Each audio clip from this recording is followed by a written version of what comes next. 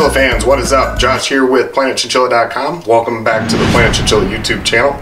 We've got Asher out of the cage here today, hanging out, playing in the playpen, and today we are going to be making you a video about handling, petting, holding, basically handling a chinchilla, if you wanted to put it into a quick summary. So that is what we are covering next, and we're starting right now. Guys, what is up? Like I said, welcome back to the channel. The channel is specifically designed for new or current chinchilla owners to learn the ins and outs of this pet and learn how to take care of them in the best fashion possible. So if you need or enjoy that type of comment, be sure to subscribe to the channel down below. Hit that notification button so you're notified of new videos in the future, and give us a thumbs up, mainly because I'm asking you to, but also because it helps these videos reach other chinchilla owners on YouTube, so it helps us out greatly. Now that we got all of that out of the way, let's go ahead and dive into this video about my tips about handling a chinchilla, holding them, petting them, what you should do with your chinchilla in general, and how to do it in the safest and best fashion possible while not losing trust and building a bond with your chinchilla.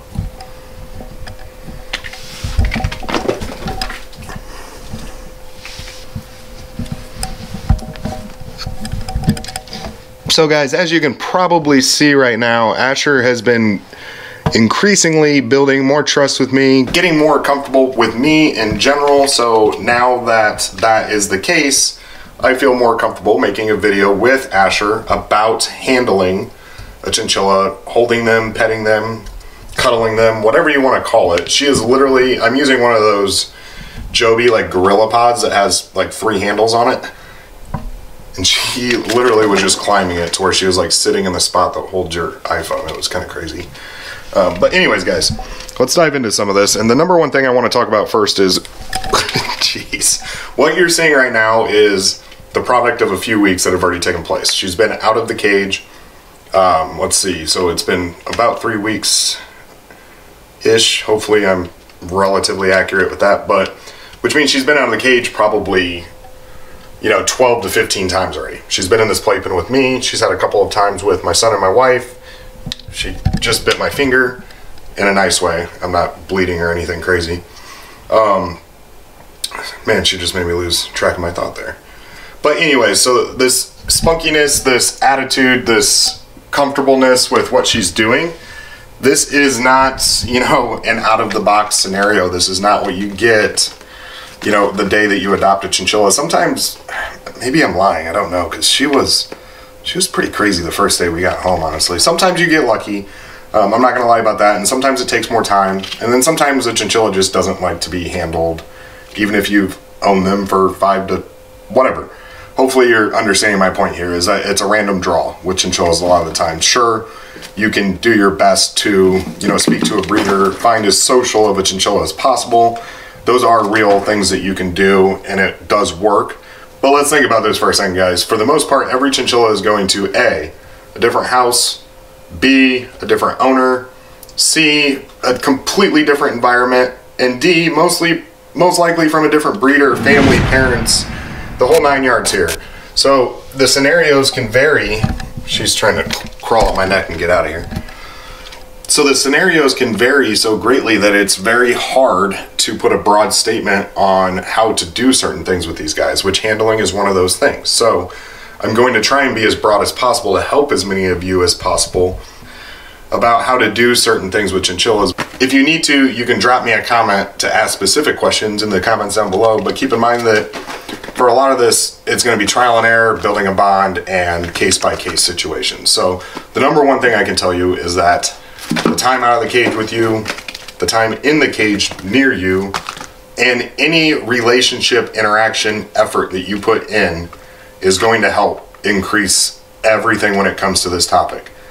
Anything you can do is going to make them more comfortable. They need time to adjust. So that is my number one tip with this, is give them time, be patient, just get them out of the cage, get one of these playpens like you see me using right here. This is the Jess Pet 61 inch. I probably mention this at least every other video.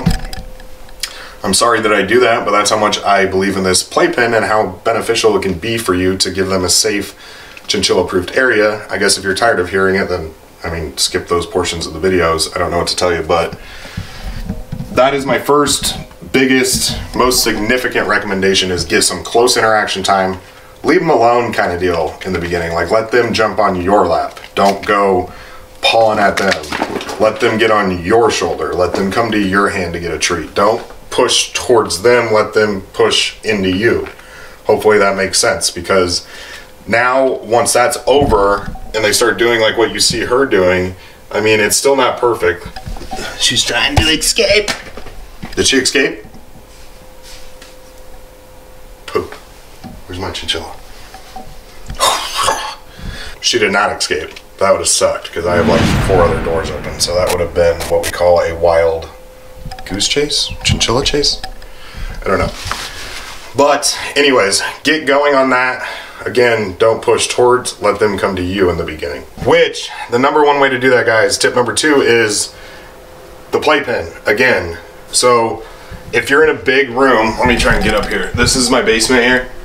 I don't know how good of footage I'm getting right now because I'm just lifting my arm up into the air. Clearly it's not a huge room by any means, but it's bigger than this playpen. I'm not saying you have to make your chinchilla's play space only the size of this playpen, but I am saying that in the beginning, if you make it huge, it's going to be a lot easier for them to scatter off away from you instead of interacting with you. So maybe at least in the beginning, consider some kind of gated or closed off area, because if they're scared of you in the beginning and they have a ton of space, what do you think that they're going to do? They're probably going to find some space away from you. But if they're scared of you in the beginning and they don't have that option of playing and running around away from you, what do you think that they're going to do? They're probably going to start interacting with you a little bit quicker. So that's going to help you be able to pet them, interact with them, and do things with them a little bit faster, because you've closed that interaction gap or space to where they're more comfortable with you. It's basically, in a nutshell, you created a situation where they don't have a choice. They have to, you know, like it or deal with it kind of deal. All right, next, guys, I would say to go ahead and move into the petting phase, but understand if your chinchilla is liking it or not. Try and start, you know, petting them if you want to. Try and start doing things with them.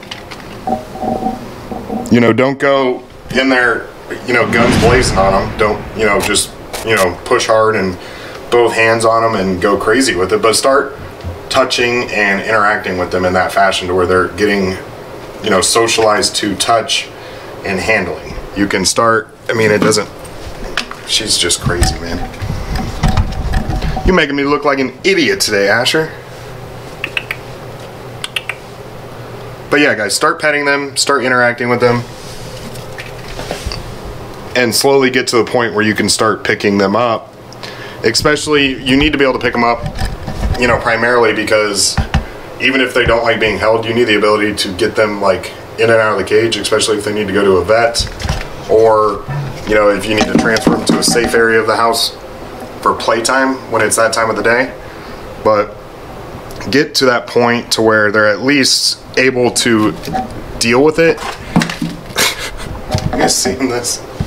Even if they don't necessarily like it. It's okay if they don't like being held. You need to be okay with that too. There's some chinchillas that is going to be the fortune that you are dealt. Be okay with that.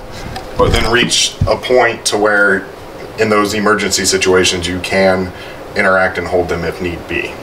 And my last tip, guys, for you when it comes to this interaction, bonding, cuddling, handling, is keep at it. Keep trying to increase the relationship, the trust, and the bond.